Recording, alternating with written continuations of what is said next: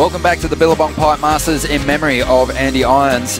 You're in for a treat. We've got the Women's Pipe Invitational hitting the lineup now. 10 world titles between these women. Carissa Moore and Stephanie Gilmore considered two of the greats, Hall of Famers. And Tyler Wright is certainly on her way. As we cut to live action, Steph Gilmore. Look at the style and grace that this woman possesses.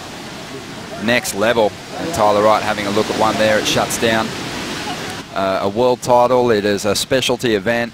It's really just the honour of competing here at Pipeline for these women, but they are definitely all looking to get the edge on each other before the new championship tour season kicks off. Well, bottom line is, as we see Silky Steph just kind of coast through a wave, all three of these surfers have different qualities that I think are insane to really kind of see the difference between Stephanie Gilmore, obviously style, flow, she has the edge. Carissa, power, for sure, she throws the most water. And then Tyler, you know, our world champ this year, has the most spark, I would say, the most kind of thrust through her turns, maybe the most zip, and she's unpredictable. So get two of the most unbelievable rides in their category. In women's surfing, she free surfed two of the best waves that we saw all year, and you know, that doesn't always happen. An amazing year. We just saw a wave for Carissa Moore, and it didn't really work out the way she would have liked. Let's see what the world champ can do now.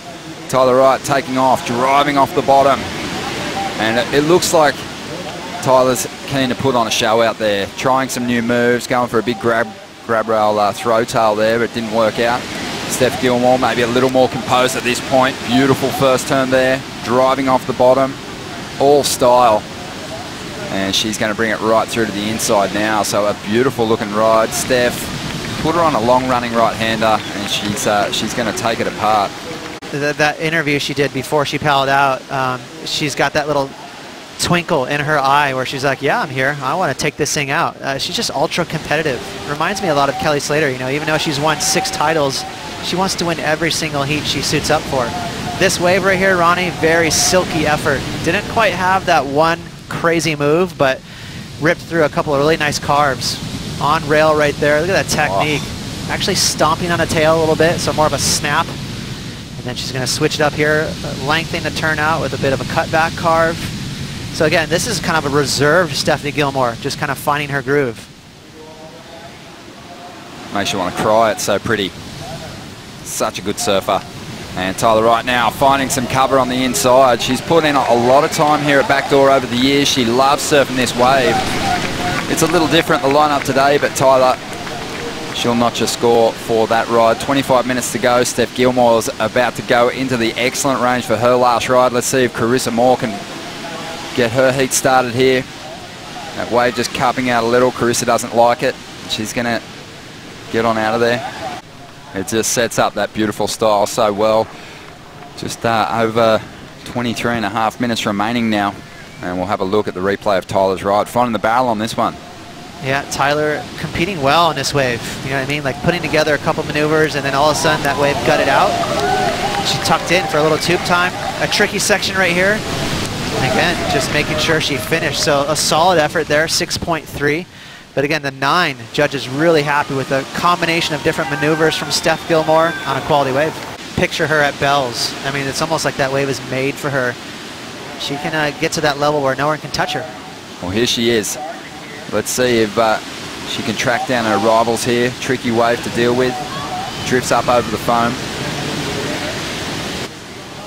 Well, again, you can see the conditions out there absolutely perfect with this northeast trade wind. Steph's trying to roll into one. Using priority for this wave. She'll want to convert it into a big number, but it's a bit of a... Carissa, she hasn't really found a score to keep yet. Well, back to live action now, and Tyler Wright trying to have a shot at the lead here. Nice cutback to get started. Drew it out beautifully. Goes to that little layback jam. It didn't really pan out too well for her. Down to the south, so you need the swell to kind of find its way in here. It's kind of slotted in between, isn't it? As we see Gilmore, a nice looking wall here. First turn strong. Adds the extras, the second move, drifting that tail, maintaining control. And she kicks out. So just a couple of moves, but only looking to improve on a 4.17. So smooth, too. Didn't catch an edge, though. Well, Tyler Wright now loading up a lot of speed for this section. Drifts the tail. Didn't quite get the release she was looking for.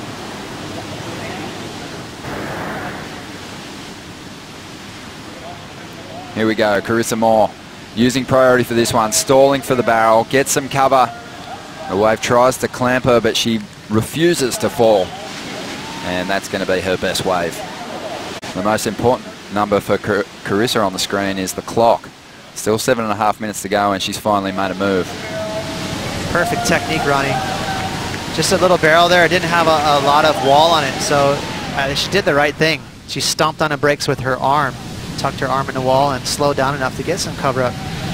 Tyler saw that wave was just had one section on it, so she said, I'm not going to invest too much effort into that one turn, so pretty much just a kick out. First exchange, she was able to fight back in the end and get the win. Here we go.